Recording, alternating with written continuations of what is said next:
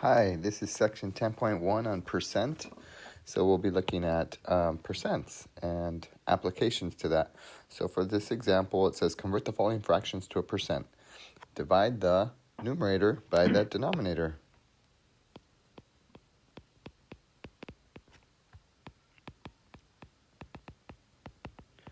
All right, the numerator is the top number, the denominator is the bottom number. Multiply the decimal number by 100. And then you add a percent sign. That's how you convert your answer to a percent. You multiply the number by 100, and then you add the percent symbol. So let's try this out. If you do 67 divided by 100, that's going to move the decimal over 2 spaces to the left, which will give you 0.67. Then we multiply by 100, and that's going to be 67. And then you add the percent sign at the end. All right, next one, 11 divided by 22 is 0.55, I believe. I'm sorry, by 20. Yeah, that is 0.55. And of course, we multiply by 100, and that gives you 55. Add the percent sign. That is our final answer. All right, for the next one, we have 15 divided by 6, which if you do that on your calculator, you will get 0.9375. Multiply that by 100, and that gives us 93.75. And you add the percent sign. All right, those are the following answers. All right, let's highlight them. Perfect. Moving on. Convert the following decimal numbers to a percent. Step 1 is to multiply the decimal by 100.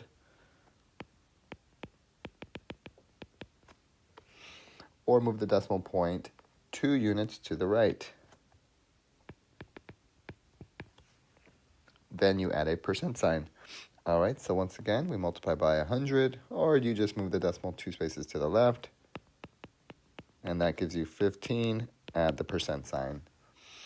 All right, next one, multiply by 100, move the decimal 2 spaces to the right, 75.6, add the percent sign. And last one, multiply by 100. Wow, that's 223.9%. All right, now we're moving on. Convert the following percents to a decimal. So we're going to do the opposite of multiply, which is to divide by 100, or move the decimal point 2 units to the left. That's the opposite of right, is left. And then we remove the percent sign. So let's do that. If you divide by 100, you're going to get 0.35, and you remove the percent sign. All right, I forgot to highlight these answers. All right, we'll highlight this answer. All right, the next one is if you divide by 100, you're going to move the decimal 2 spaces to the left, which is 0.698. That is your final answer. Next one is going to be, well, I would recommend that you convert that to a decimal to make it easier. So 1/2 is 0.5. You still have the percent sign. But then when you divide by 100, you're going to move the decimal 2 spaces to the left. And that's going to be 1, 2. So you're going to have a decimal and then 2 zeros after. A decimal, 2 zeros after. That is the final answer. So when it comes to fractions, I highly recommend that you convert the fraction into a decimal first, then you divide by 100, or move the decimal 2 spaces to the left, and that is the final answer. All right, so if you do this 5 divided by 8 on your calculator, you should get 0.625. If you multiply by 100 to convert to a percent, that's going to move the decimal 2 spaces to the left. That'll be 62.5%. All right, this one, you multiply by 100, moves the decimal 2 spaces to the right. That's 45%. For this one, it's easier to work with this. If you move the decimal 2 spaces to the left, that gives you the decimal. So that would be 0.25. Or alternatively, you could have done this on your calculator. 1 divided by 4 is 0.25. All right, for this one, I would recommend that you do 3 divided by 4, which is 0.75. So that's the same thing as 2.75. And if you multiply by 100, that'll move the decimal 2 spaces to the right. 275 would be our final answer for that. All right, so we filled out the entire chart. All right, moving on. Now we're getting into applications. So let's look at this first application. It says, out of 3,496 people who responded, 1017 said that the age of 80 is old. What percent of respondents believe that 80 is old? So we need to find the decimal first. The ratio is 1017 out of 496 people think that 80 is old. So if you do that, convert that to a decimal on your calculators, you will get, we're going to round this because it's a long decimal, so we'll say approximately 0.2909. That's good enough. And if we want to convert that to a percent, you multiply by 100, which is moving the decimal place over 2 spaces to the right, gives us 29.09. And don't forget to add the percent sign. Okay. The next one says percent change. The percent increase or decrease over a period of time is determined by the following formula. So let's give you the formula. So the formula is going to be the amount in the latest period, we'll call it,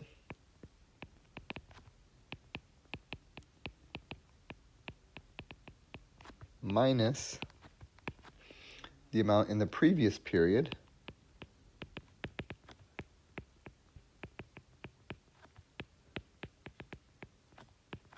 divided by the amount in the previous period.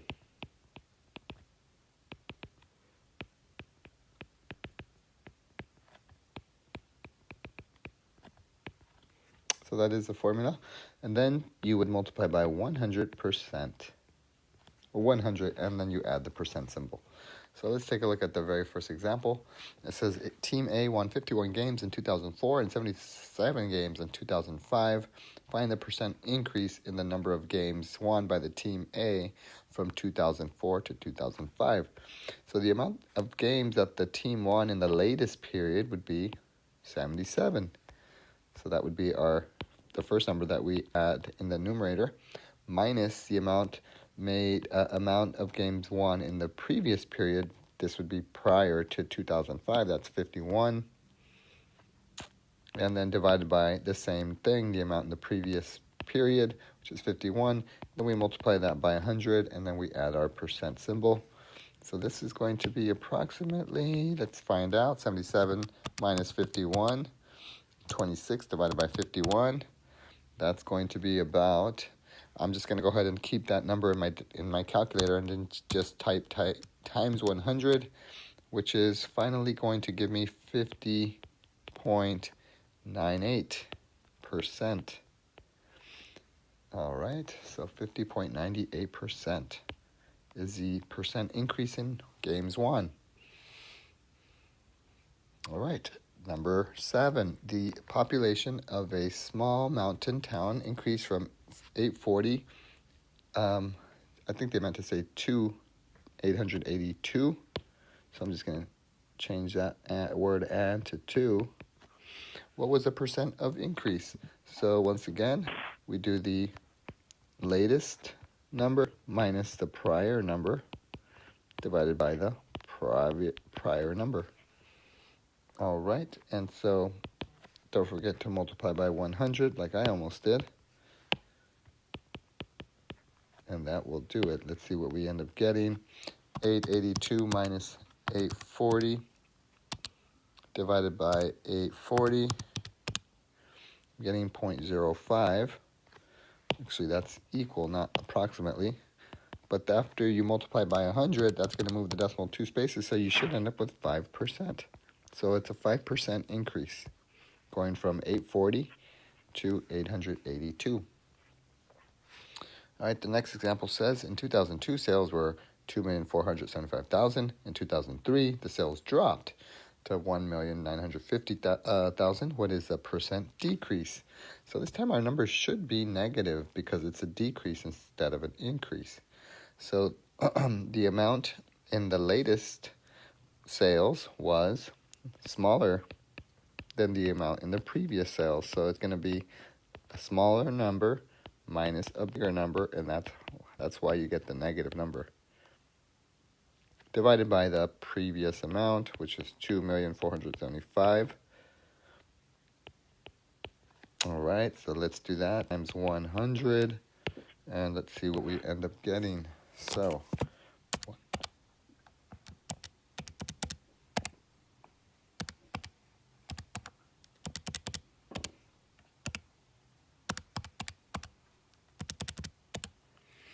okay, I'm getting negative 21.21212. It's a repeating decimal, so I'm just going to say approximately, because I'm going to round.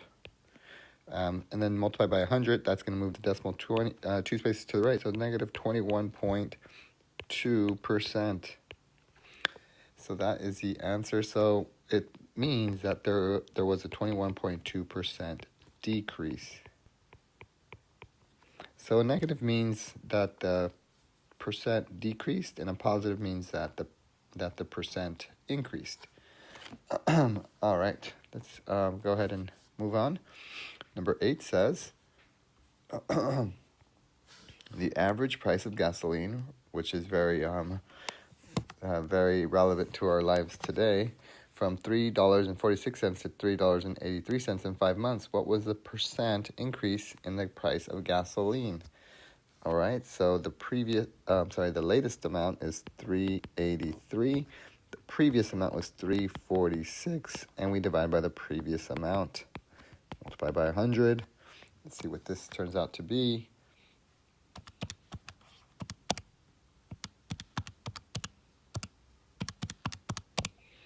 I'm getting an approximation again, but after I'm just going to round to 1 decimal, 2 decimal places is fine.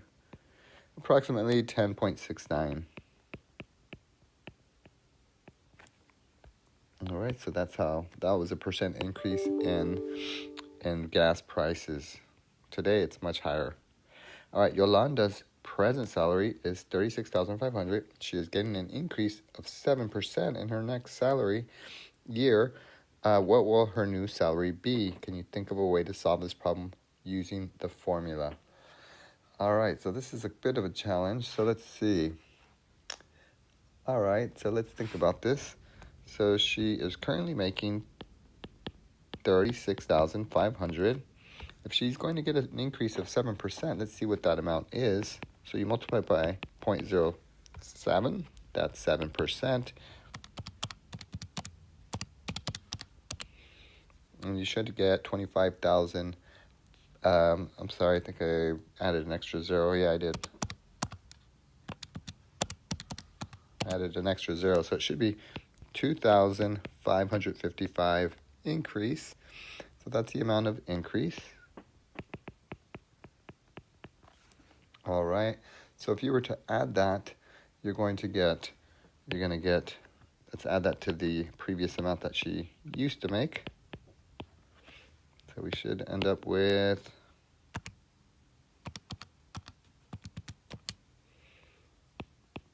the new amount. All right. And so there you go. That is her new salary.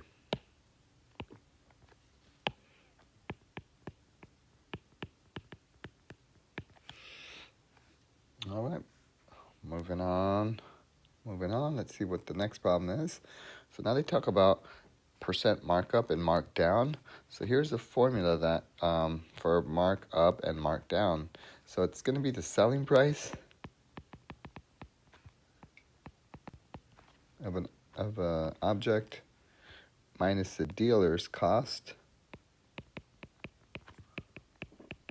divided by the dealer's cost. So it's got the same kind of format that the previous formula had, and of course you're going to multiply 100 again to convert it to a percentage. All right, so a store B pays $48.79 for the doors. It regularly sells them for $79.88. Find the percent markup on the regular price. All right, so the markup price is going to look like this.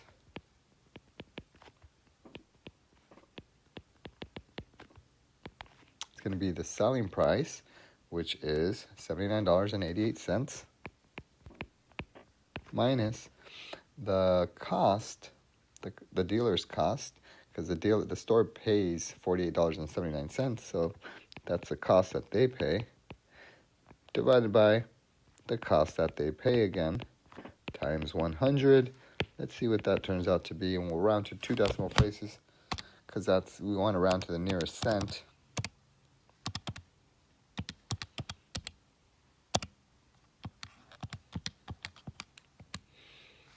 I'm going to get, after I multiply by 100, $63.72. I'm sorry, not cents, percent. 63.72% markup. So that's more than double. More than half. All right. And the last problem looks like this. To get rid of its remaining 2010 calendars, Cardin's Pharmacy reduces the price to $4. If Cardin's cost per calendar was $5, determine the percent markdown on the calendars. So this is this was not a price. This is a markup percent. So this would be a markdown percent. All right, so we start with the selling price, which is now $4, minus the cost that they paid for, over the cost that they paid for again, times 100. Let's see what this turns out to be. This is going to be negative 20%. So that means that there was a 20% markdown in price. All right, and that is the end of this section.